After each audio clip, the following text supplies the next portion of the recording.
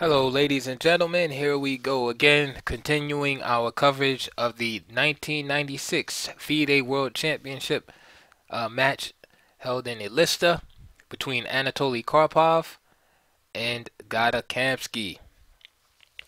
And we left off on Game 7, which ended in a devastating defeat for Kamsky. And now Karpov had led uh,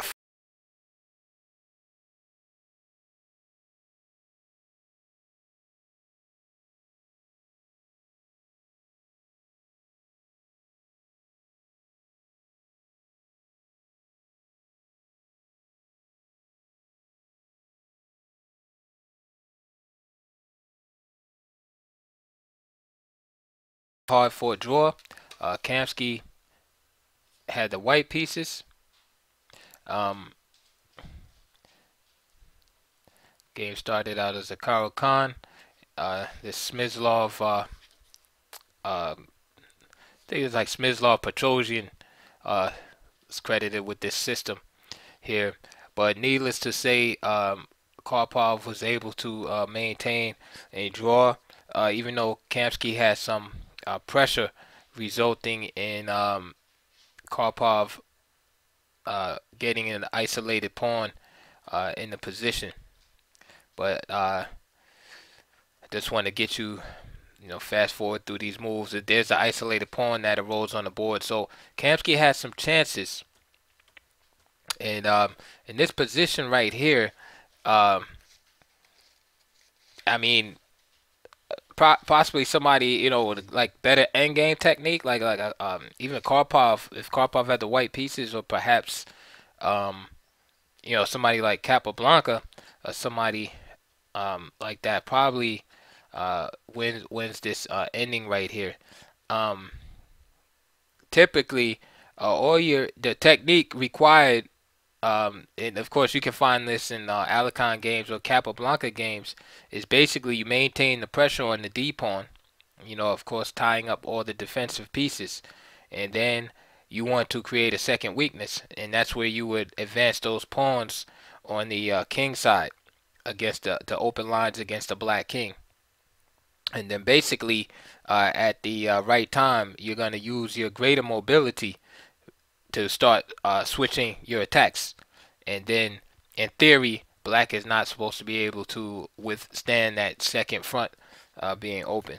But Kamsky made some errors, and Karpov was able to um, get away with a draw here.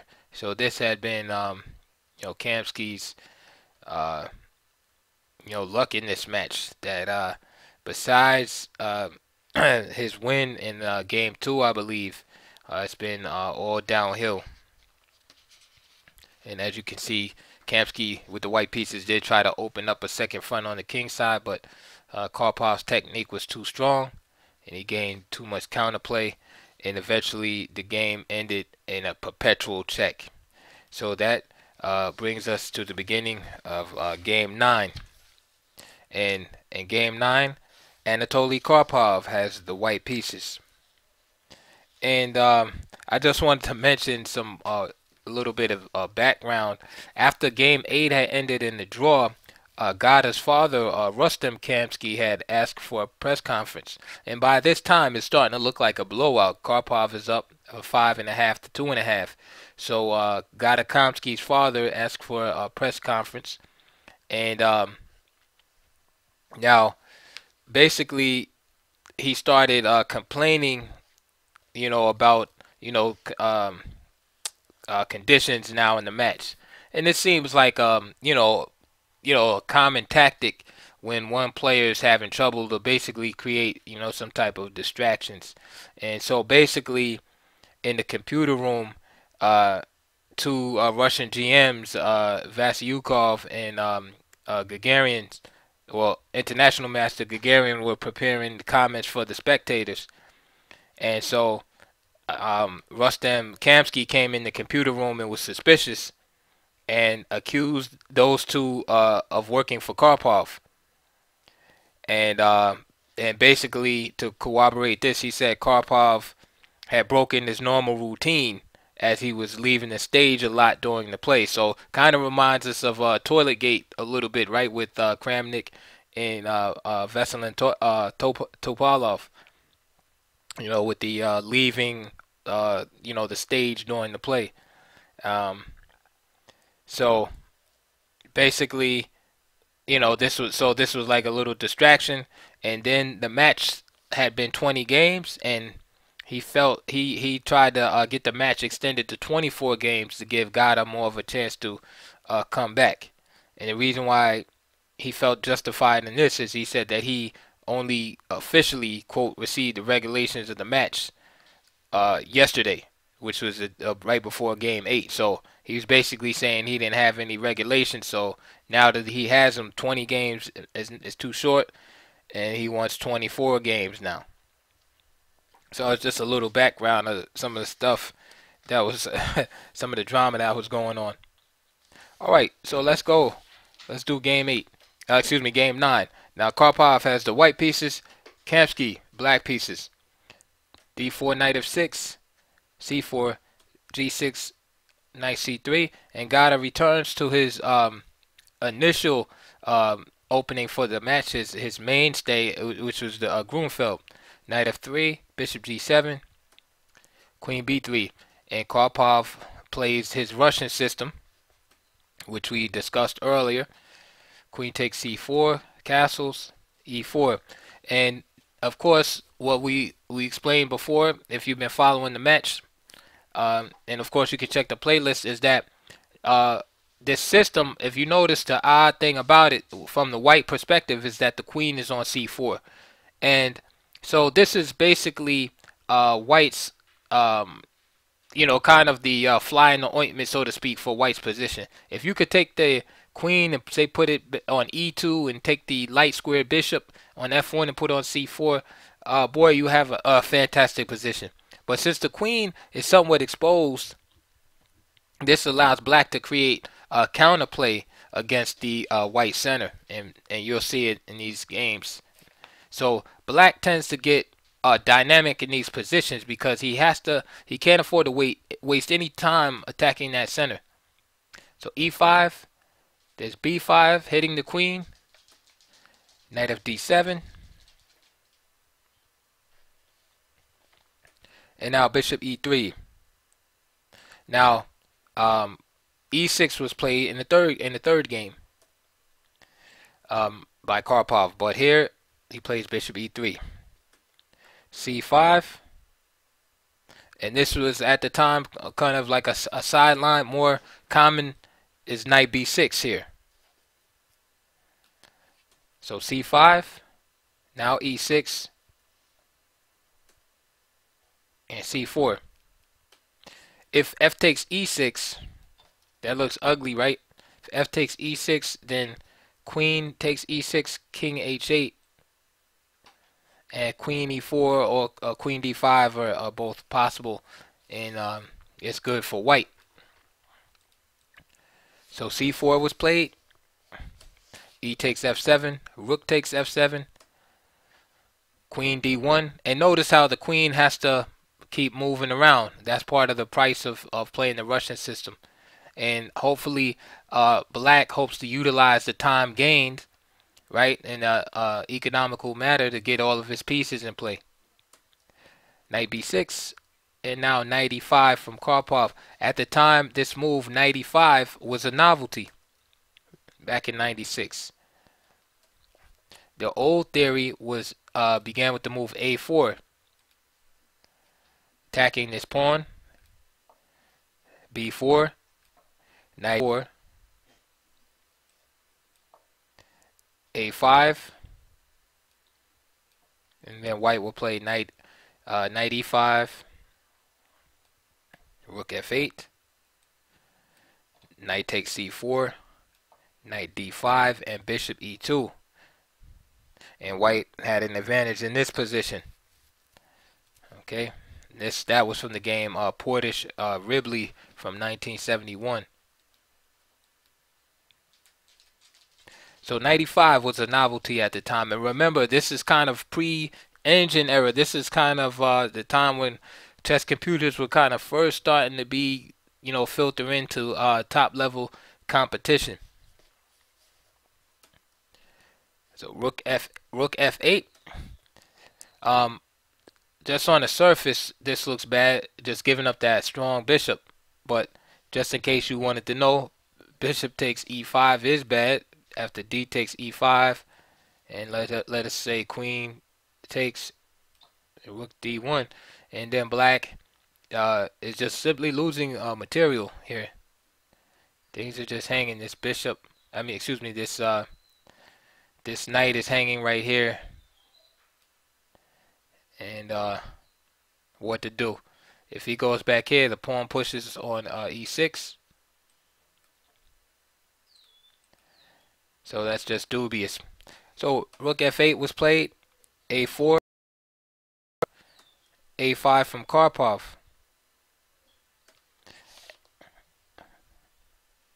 If knight e4,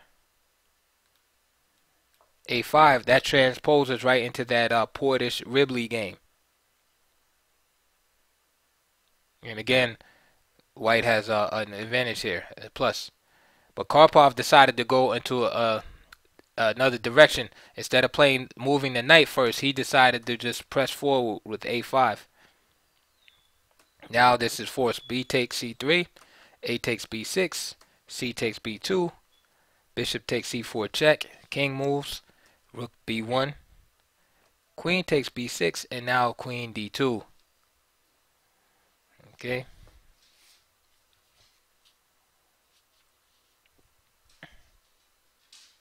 And now, as you can see, white is starting to obtain a serious lead in development. So all white needs to do is castle, and he wants to capture that pawn on b2. And this combined, his lead in development combined with that shaky, raggedy looking pawn structure that black has, that should prove to be decisive. Knight d7 was played. Rook takes b2. So there's one objective down. There goes the pawn. Knight takes e5 from Gata. So in this position, Gata is sacrificing his queen. Okay. Notice rook takes b2. The queen is on prise. And he hopes that the rook, bishop, that he's remaining with, and the strong a pawn will be, sufficient compensation. The reason why he did it is because after rook takes b2, now he's not forced to sacrifice his queen, but he just felt he was going to have a worse position. So if queen c7, for instance, then knight here, f7, king g8, and then just simply rook c2. This protects the bishop here and threatens with all kind of knight moves, wherever that knight retreats.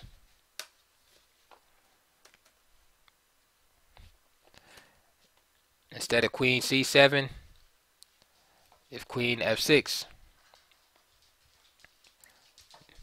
white can go on with f4. Let's say knight b6, drop the bishop back, a5, and castle. And white is just better here too, with this powerful knight on the e5.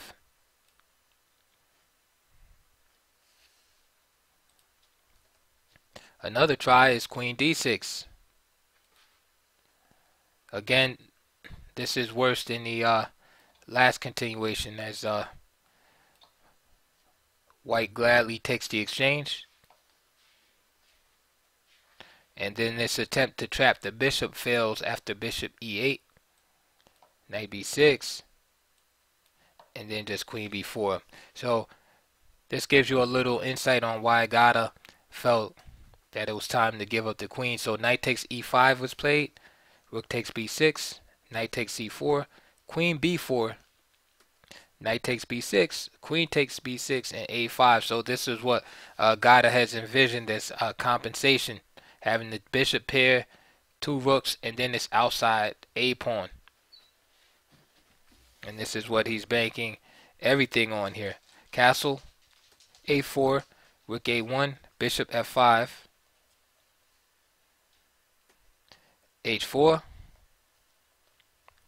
And the reason behind this move is that um, it takes away any kind of counterplay that black might have dealing with the back rank later on.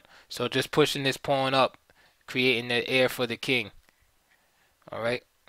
Now, again, as I always say, these grandmasters and masters in general, strong players, and you'll start to play like this one day too. You study and work hard enough.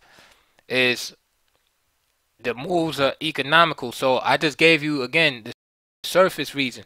Surface reason behind the move is okay, just creating some air for the king. But again, with these masters, there's often more than one reason behind the move. The second reason is that it prepares to open up the king side, you know, in the offensive manner when needed. E6. This move, of course, all pawn moves leave some kind of weakness behind. So immediately the squares D6 and F6 became weakened, as well as the 7th rank in general. Bishop F4. This takes the B8 square away from one of the rooks. And again, dual possibility. Bishop E5, right, to exchange the dark square bishops and exposing the king, because we know if the dark square bishops are gone, all of these dark squares are weak around the black king. Bishop E4 now. So he's just relocating this bishop. Bishop D6. And this is just a domination theme because the bishop is all in the neighborhood. Attacking the rook. Just taking away more squares from white, from black. Sorry about that. After bishop D6, rook F C8, queen B5. Again, double entendre here, right? Double meaning. The first is rook, just a simple rook takes A4, and the second is bishop E5 again with the idea of exchanging the bishops. Bishop C6.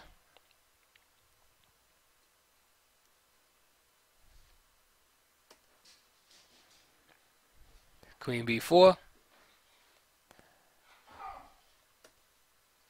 King G8. And now rook A3. So now again, you probably can see the purpose. You're starting to get the hang of it, right? You can see now. You can see the double. You know, sometimes the move will have triple purpose to it, but here you can see one is blockading the pawn, right? That's the obvious. You know what's on the table right in front of you. He's blockading the pawn from advancing, maintaining the pressure, right? You can say all of that stuff, maintaining the pressure on the A pawn. But the second idea is to be able to swing that rook over on the 3rd rank and attack the king when it's time.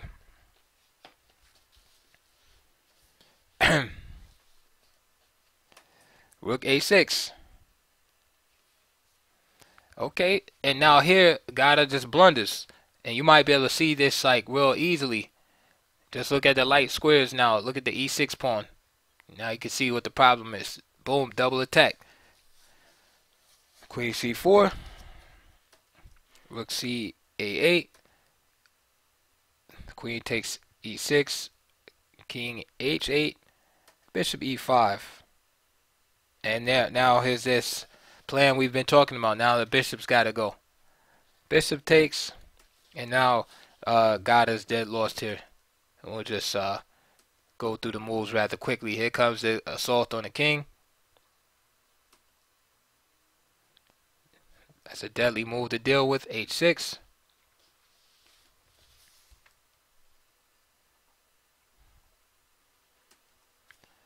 Rook 6 A7 D5.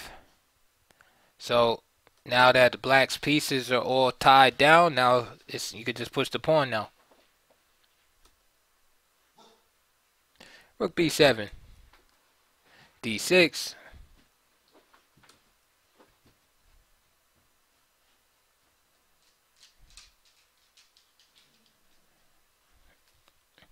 And sorry about that, that's the wrong move. Now actually what was played.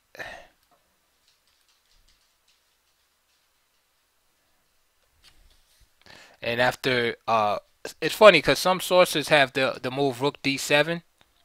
Like if you look the game up on the internet, you might see the move rook d7, and some have the sources as rook d8. Now both of the thing that's funny is both moves lose to the same move. So the source I have has rook actually rook d8. So after rook d8, sorry about that. After rook d8, Karpov played rook f3, and Kamsky was forced to resign. It's going to be mate in 5 actually. All right, and basically he's just threatening queen h8. That's the threat. Queen h8. Yeah, we might as well just make some kind of random move. And so this would stop the immediate queen h8, but let's make an even dumber move.